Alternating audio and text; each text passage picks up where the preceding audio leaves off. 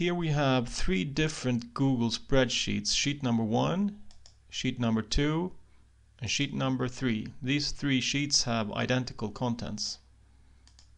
Here I have created three search forms. Search form number 1 searches in sheet number 1. Search form number 2 searches in sheets number 1 and 2. And search form number 3 searches in all sheets. So if we search in this first form, for instance for first name beginning with S, we get 32 hits. If we search in the next form, same search, first name beginning with S, we get 64 hits, twice as many, which is expected. Also notice that the rows have different colors. Each spreadsheet has its own color, and the rows with the same color belong to the same spreadsheet.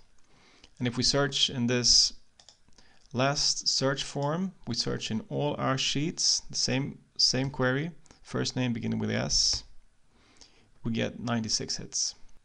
And how do we set this up? We take a look in the administration. The first thing we need to do is to register the URLs to these spreadsheets: sheet number 1, sheet number 2, and sheet number 3.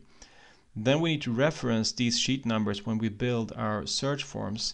Our search forms are found in our menu,